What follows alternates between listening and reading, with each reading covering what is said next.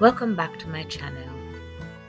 In this video, we will be revising some of the topics on the CSEC Geography syllabus while examining a topographic map. Notice on the map that we see a relief feature to the southwestern section of the map. A closer examination of this feature shows that the roughly circular contour lines increase in value towards the center, while their size actually decrease. At the very center, we see a depression symbol. From this, we can tell that the feature we are examining is a volcanic cone, and that depression symbol we're looking at represents the crater of the volcano. If we wanted to be more certain of the shape of this feature, we could actually construct a cross-section. Now, if you are not so sure about how to construct a cross-section, I will leave a link within the description box. You can click on that link to learn a little more.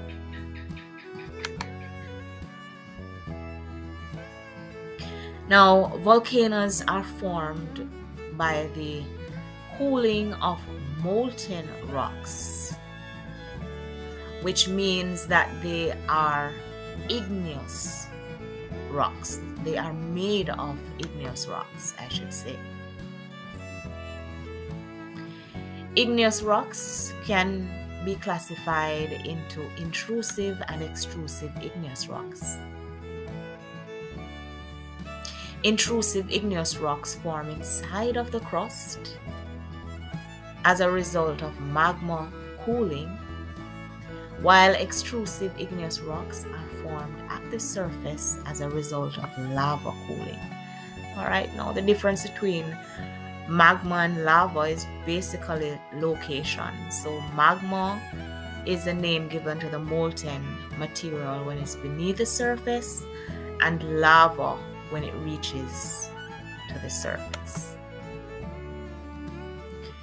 Intrusive rocks are associated with intrusive volcanic landforms, and these intrusive volcanic landforms include volcanic plug, batholith, sill, dike, laccolith, and so on. Extrusive rocks are associated with extrusive volcanic landforms, and these extrusive volcanic landforms include lava plateau, shield volcano, composite cone, volcanic dome, caldera, and so on. These differ in their shapes and composition.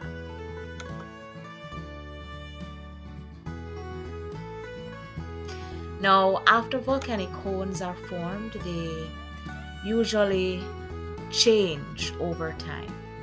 For example, their size could increase due to more materials being added by eruptions. Their tops could collapse due to very explosive eruptions, and this could create calderas. The calderas could be infilled with water to create crater lakes. Another thing that could happen to these cones is that they could be influenced by the processes of denudation, which include weathering, erosion, and mass wasting. So, for example, we could notice that there are a number of rivers flowing along the slope of the volcanic cone on the map. As these rivers flow along the slope, they can erode the slope and carry away materials and then deposit them again. When the rivers deposit rock sediments, it is possible for another type of rock to be formed. Of course, this usually takes place over a long period of time. Rocks formed from the cementation and compaction of sediments are called sedimentary rocks. Sedimentary rocks can also be formed by biological activities, as in the case of coral reefs. Now let's look at the map again. If you look to the northeastern section of the map, you will notice some coral reefs. These coral reefs are limestone ridges formed when tiny marine creatures called polyps build up external skeletons to protect themselves. And of course, we know that limestone rocks are sedimentary rocks.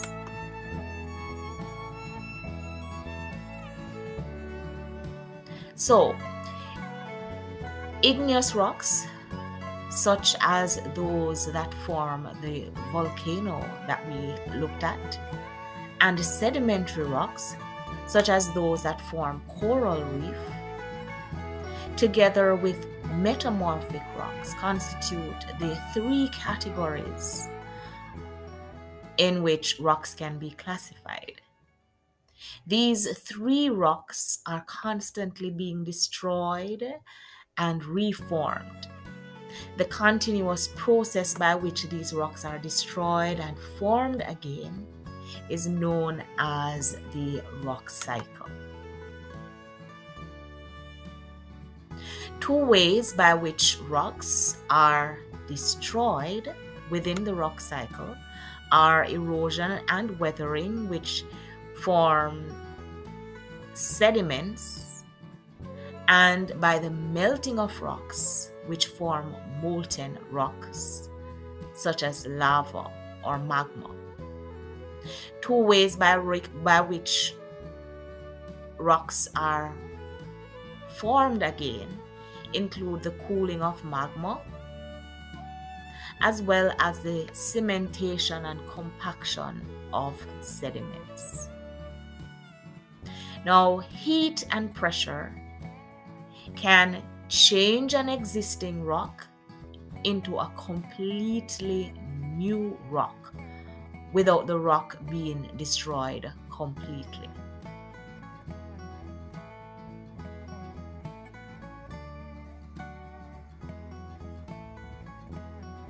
Now, these rocks and the landforms that they create are very important to us as humans. Notice along the slope of the volcanic cone that there is agricultural activity going on. This is because volcanic rocks, when they break down by weathering, can give rise to very fertile soils, and crops can grow well on these soils. At the same time, if the volcano is still active or even dormant, it could result in danger to those who settle near or even along these slopes. The coral reefs, which are made up of the limestone rocks, also play a very important role in both the environment as well as the economy. They form habitats for marine organisms and thus provide fishing grounds for fishermen. They break waves and therefore reduce coastal erosion. They act as tourist attractions and therefore they help to build the economy. Coral reefs are also important sources of scientific research. At the same time, coral reefs are very fragile and can easily be damaged. They require a specific set of conditions to survive. So in the absence of any of these conditions, they can be damaged or destroyed. Now, notice that the rivers flowing over the volcanic cone appear to be radiating from the top of the cone.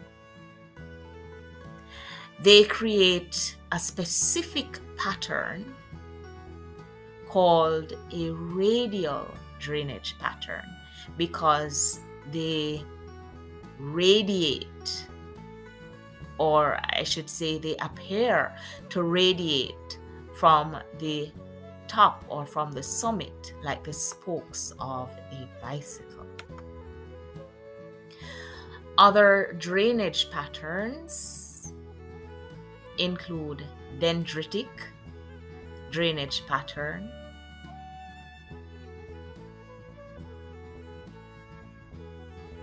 parallel drainage pattern, centripetal drainage pattern, trellis drainage pattern, and so on.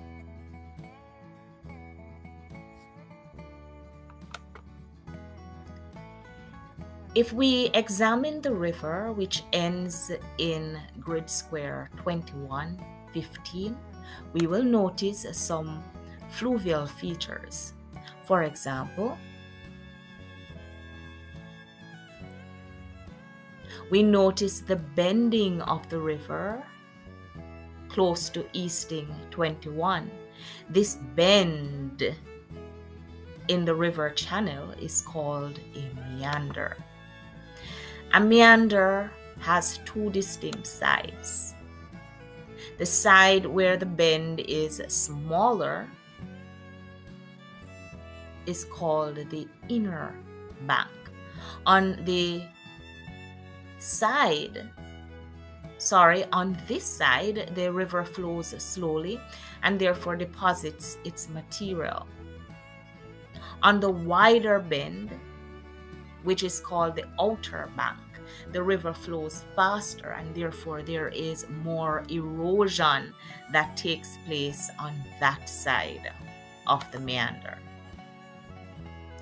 Notice at 2115 or within 2115 that there is a part of the river which has been completely cut off from the rest. This is called an oxbow lake and is formed from the migration of the meander. At the mouth of the river, there is another fluvial feature called a delta. This is a depositional feature and it is formed as a result of the two bodies of water meeting.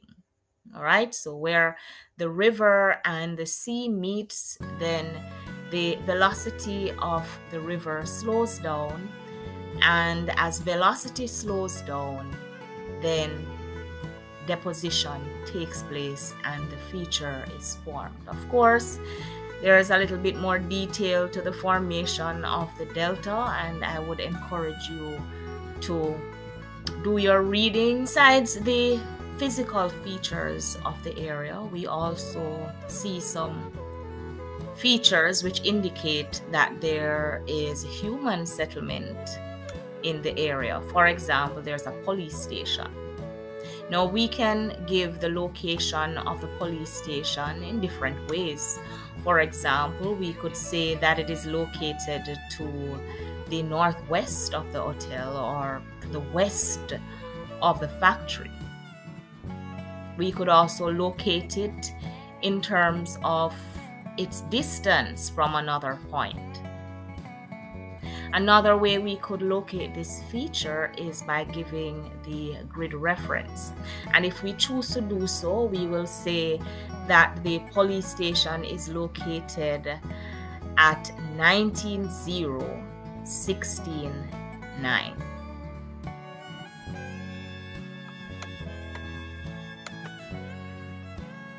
Notice that there are three categories of economic activities on the map as well.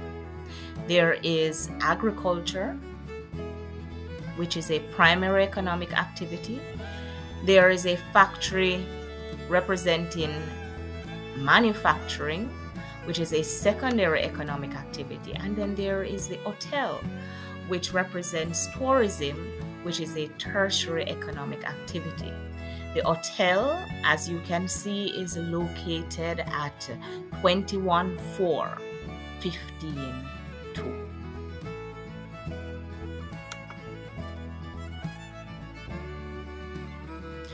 Now, let us imagine that there is a hurricane which occurs in the area.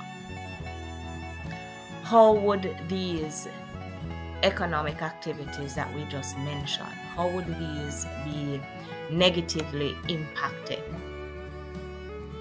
Well, the agricultural activity, which is occurring along the slopes of the volcano, might be negatively impacted by landslides.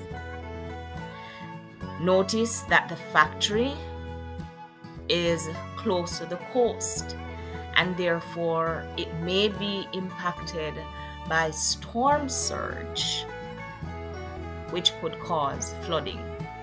The hotel as well is located close to the sea, and so it could also be impacted by the storm surge. Another way in which it could experience flooding is as a result of the volume of water in the river increasing to the point where it overflows its bank. All right, and because that area is flat, it could easily be flooded. All right, let's see what else we can get from this map that we're looking at. If we look along the coast, we are noticing an indented coastline, and so in the areas of indentation, we could say that those are bays, and in the areas where the land is projecting towards the sea, we could call those areas headlands. All right, so this is where I will stop. I hope that this benefited you. I hope that it reminded you of a few things that you probably need to delve into a little deeper. And as usual, I wish you all the best in your upcoming exam.